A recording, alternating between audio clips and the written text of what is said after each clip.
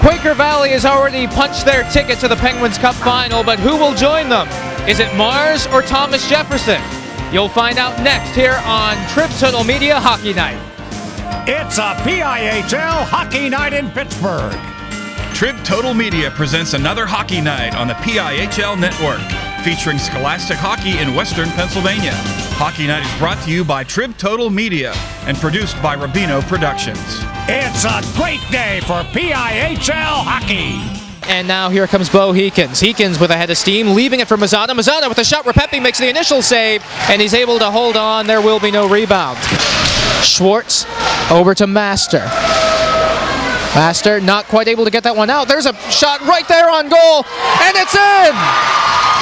Nick Tambori has opened up scoring for Thomas Jefferson. It is 1-0, and the Jaguars with the early lead. Nick Tambori, the X factor for the Thomas Jefferson offense in 2013-2014. This one will be found by Mason. And up ahead, here's Tommy Kimmick. Kimmick on a one-on-one. Kimmick with a shot, and he scores! Tommy Kimmick had one man and the goaltender to beat. He beat them both. It is 2-0 in the first in favor of Thomas Jefferson. The stars and bars are flying in the TJ student section, and the Jaguars are off and running. They have the 2-0 lead, and Euler, center point to Mason, and they have a power play to boot to begin.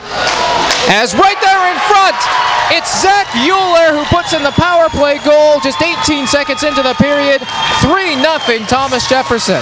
Tommy Kimmick just put a camel through the eye of a needle, setting up Zach Euler for the UPMC Sports Medicine power play goal. Gets it over towards Nick Tambori. Tambori to the left point into Lenko. Puts that one towards goal, and Spring able to glove it out of the atmosphere. Mazzata in deep, but it comes out now to Mason. Mason with the shot around McCann. That one just with enough zip on it to get to Spring. Centering pass right there in front! And with the goal!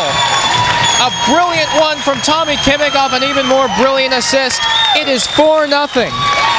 And the Mars Planets just got a taste of their own medicine as TJ runs the backdoor play. Thomas Jefferson, penalty number 16, Tommy Kimmick. So Mars, oh dear. Now that was a very pretty goal from a very odd angle. In the immortal words of one of my other broadcast partners, John Penline, the sports junkie, ew. That was just sick by Nick McCosey. But for the time being, here is Hauck Graves. Graves with a shot, Repepi making a slightly juggling save with 4:06 to go in the second and a 4-1 lead for his team. Here's Kolakowski now.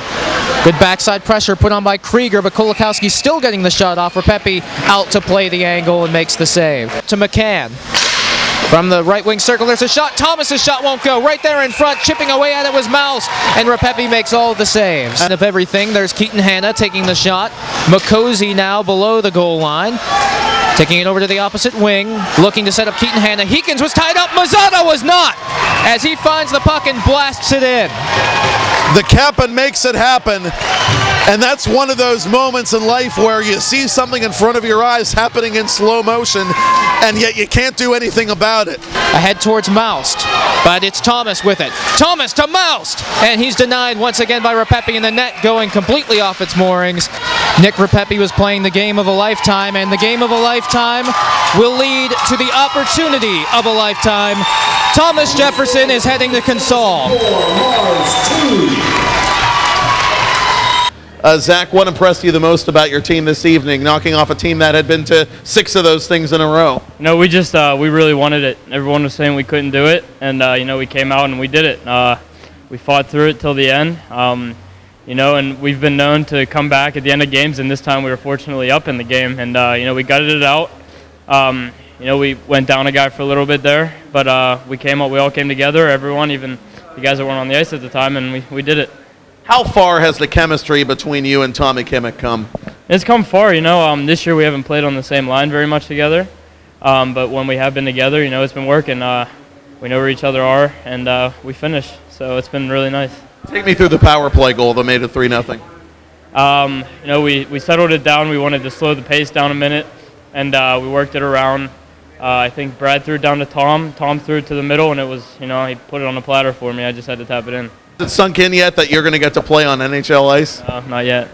No, like I said, everyone doubted us, and that just makes it feel so much better that this program came from an 0-14 team to, going to the Penguin Cup final to play Quaker, and so we're going. So it's happening. For all of us here at the PIHL Network, for my always brilliant partner, Matt Popchalk, our producer, John Rubino, and our executive producer and commissioner of the Pennsylvania Interscholastic Hockey League, Ed Sam, I'm Chris Baginski, saying so long from the RMU Island Sports Center, and thank you for watching. Trib Total Media is a proud partner of the PIHL. Trib Total Media. Get it right now. Call 1-800-909-TRIB to subscribe or visit us online at triblive.com. This PIHL Network presentation was produced by Rubino Productions, serving the community in ways you haven't imagined.